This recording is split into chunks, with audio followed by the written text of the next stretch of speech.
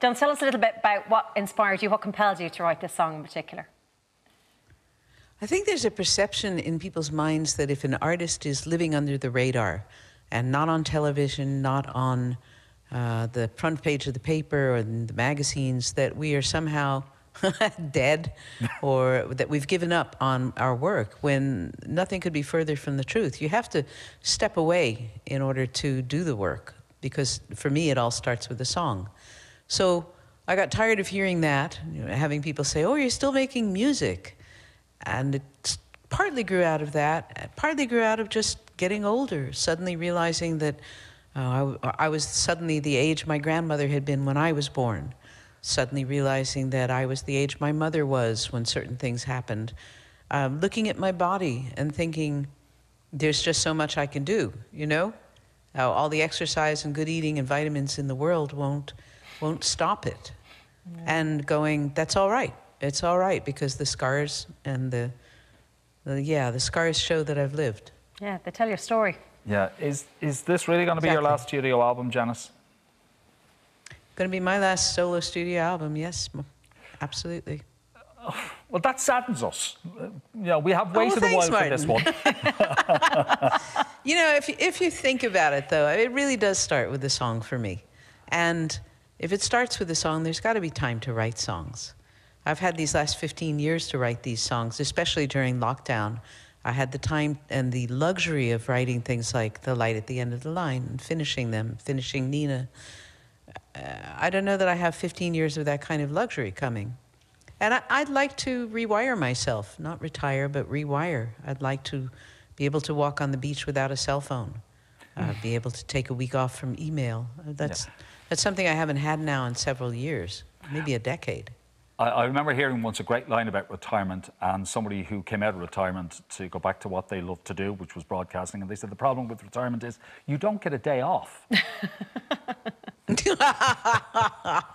Well, yeah, but that's all right. That's all right. I don't mind that. Look, we're so used to you writing songs that deal with racial, societal, political issues. Like Society Girl was one of those songs. At 17, we spoke about the rejection that it dealt with and the bullying. You're still writing such songs. On the album, Resist, it talks about violence. It talks about all kinds of things like that. Does it sadden you that you are writing a song like that in 2021, 2022? It saddens me that society's child about a black boy and a white girl is still so relevant. It saddens me that people still feel that at 17 is still so relevant. I really hoped a lot of those issues would be gone. It encourages me with a song like Resist when I see the audience stand up at the end and be chanting it with me, and it's equally male and female. That encourages me, because in the 60s, I don't think men realized just how difficult things could be for a woman in male-dominated businesses like mine, or like most. So it's a mixture of encouragement and discouragement. I said to somebody earlier today, I'm tired of fighting. You know, I have been through so many movements, women's movement and gay rights movement, civil rights movement. It's enough.